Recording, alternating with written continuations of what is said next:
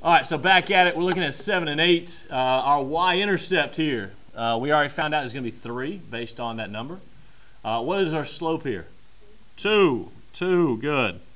Remember when we talked about slope, we always want to put it as a fraction though, right? So how would I write 2 as a fraction? Just put a 1 underneath it, right? Yeah, we talked about that. So that'd be 2 over 1. Good. Well, I'm glad you didn't say that then. Okay, because you always, if you have a whole number, to make it a fraction, just put it over 1. And that's what that would look like, that 2 over 1. So the y-intercept tells us where we start on the graph. I'm going to kind of zoom in a little bit more. You always start on the y-intercept. Always start on the y, well, I guess the y-axis. The y-axis. You would go to 3 on the y-axis, so let's put a dot there. That's our starting point, correct? And then what's that? What's the 2 and 1 tell us? Which way are we going to move?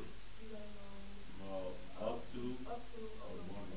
Good. Up 2 and right 1. I like it. I like it. So from that dot, I go up 2 and right 1. And I put a dot on that next point. And then we continue to do that, right? From that new dot, go up 2, right 1. Okay, once you run out of space, then you can kind of go the other way. What's the opposite or inverse of up 2, right 1? Down 2, left 1. Excellent, I like it. Down 2, left 1. Down 2, left 1. And notice our line, if we follow the dots and follow the pattern, you should have a very straight line if you look at it. So then from there, connect the dots.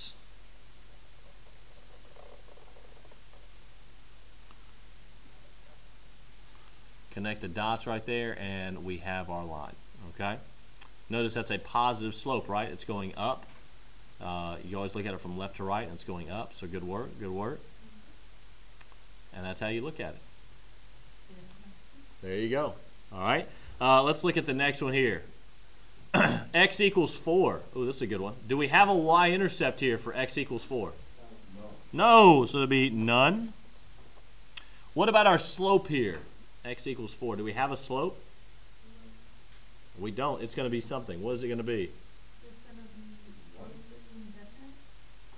Undefined. Undefined. Yeah.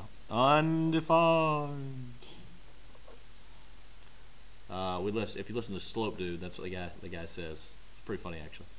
So we go to x equals 4. So Nigel, what axis are we going to? Are we going to the y-axis or the x-axis? The x-axis, because it says x equals 4. So you go to the x-axis, go to 4, put your dot on 4.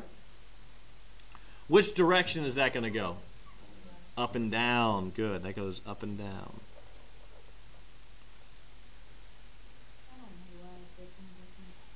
It happens. It happens.